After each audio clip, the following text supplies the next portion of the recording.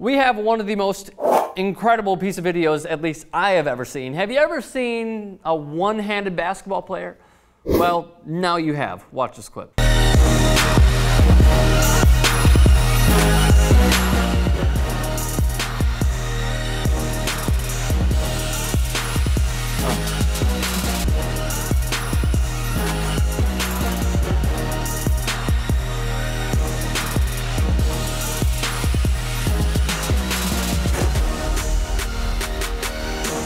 I mean, the thing that personally for me, and his name is Zach Hodskins, out of a powerhouse basketball school in Georgia. And as you can tell, he had no left arm below the elbow. The thing for me personally, and his form is great. His form is fantastic. His release is fantastic. The bending of the elbow, everything.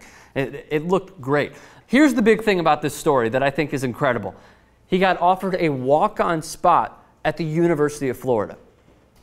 Now think about that for a second. Billy Donovan's Florida Gators, who are, of course, they went to 2 Final Fours.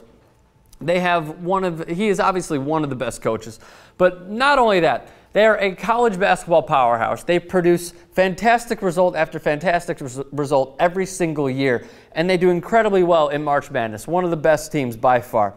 Now, he is getting offered a walk-on spot. The big question that I offer to you guys is, should he take the smaller school offers of UAB, and I believe there's also Birmingham Southern. I mean, out of anything, if you think about it, he will play with those smaller schools, or does he want to enjoy the experience of possibly going to a Final Four with a powerhouse? He goes from one powerhouse in high school to a powerhouse in college with Billy Donovan's Florida Gators. Here's what he said. "When I'm out there on the court, I forget my arm isn't there and just play ball. Passion and love for the sport helps me overcome all obstacles. To this day, I haven't come across anything I can't do."